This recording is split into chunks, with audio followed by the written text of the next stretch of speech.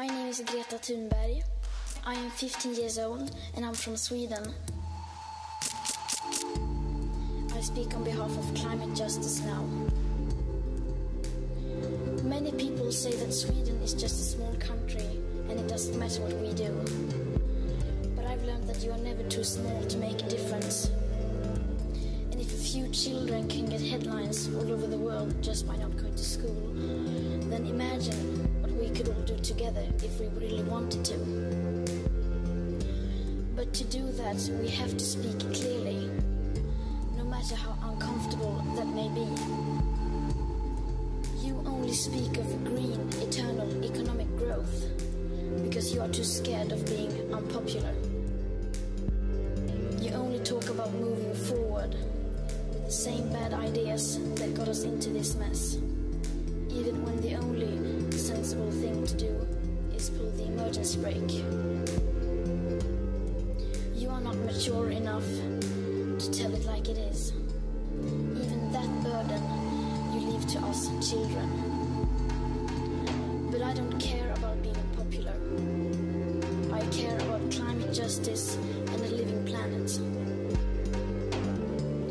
Our civilization is being sacrificed for the opportunity of a very small number of people to continue making enormous amounts of money.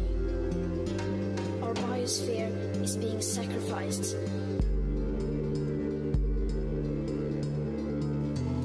It is the sufferings of the many which pay for the luxuries of the few.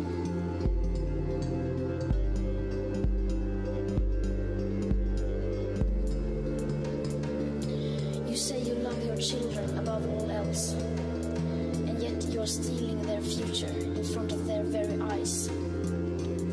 We cannot solve a crisis without treating it as a crisis. We need to keep the fossil fuels in the ground, and if solutions within this system are so impossible to find, then maybe we should change the system itself. We have not come here to beg world leaders to care. You have ignored us in the past and you will ignore us again. We have run out of excuses and we are running out of time. We have come here to let you know that change is coming, whether you like it or not. The real power belongs to the people.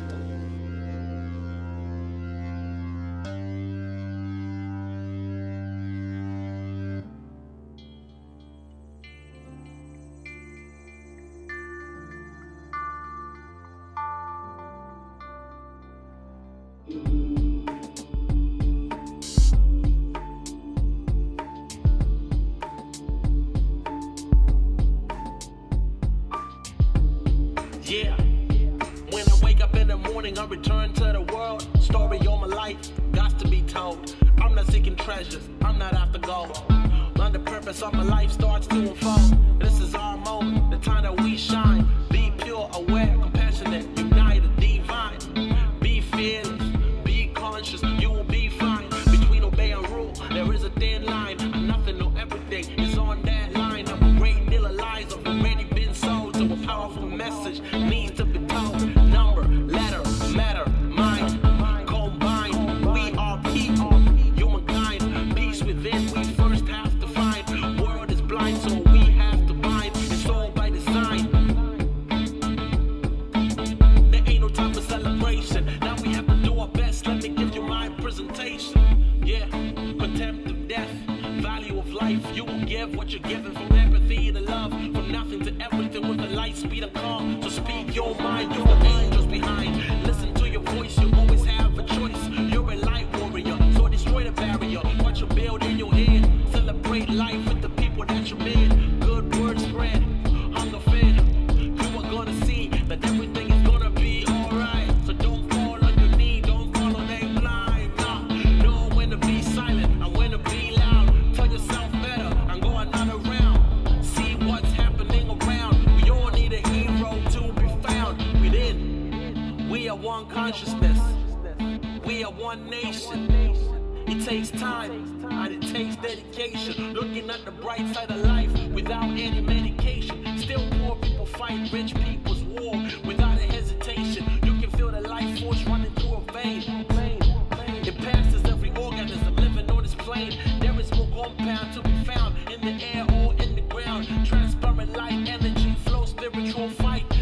lessons all around.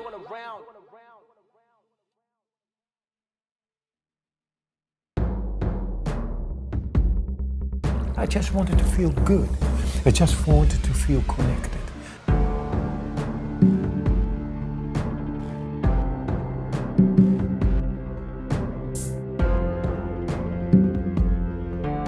Our experienced world comes from the inside out, not just the outside in, as the causes of sensations.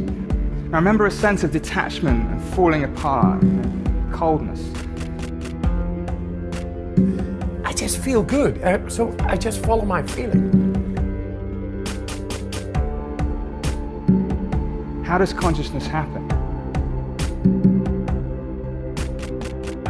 We predict ourselves into existence. We're all hallucinating all the time, including right now. It's just that when we agree about our hallucinations, we call that reality. It's not about becoming Superman or Superwoman or like these archetypes. It's becoming you yourself and superior. In the story I'm going to tell you, our conscious experiences of the world around us and of ourselves within it are kinds of controlled hallucinations that happen with, through, and because of our living bodies. With a greater sense of understanding comes a greater sense of wonder and a greater realization that we are part of and not apart from the rest of nature. The real terrorist is making us believe that we are not able to control our inner physiology. You know, the pharmaceuticals and any other industry, how much they use in money for advertising, for brainwashing our minds, making us believe that dependency in doctors, healthcare, pills, medicines and therapies, that is the way to go with health and not look within ourselves. And more to do with our nature as living and breathing organisms. Because nature has the answers. And what they think cancer and depression and all those things only with pills and chemos. Man. We take out the villain. We take out the real terrorist, which is killing right now millions of people every year. And that war we make visible, and that enemy we are going to take down. And bringing back the belief that we are the masters of our own mind.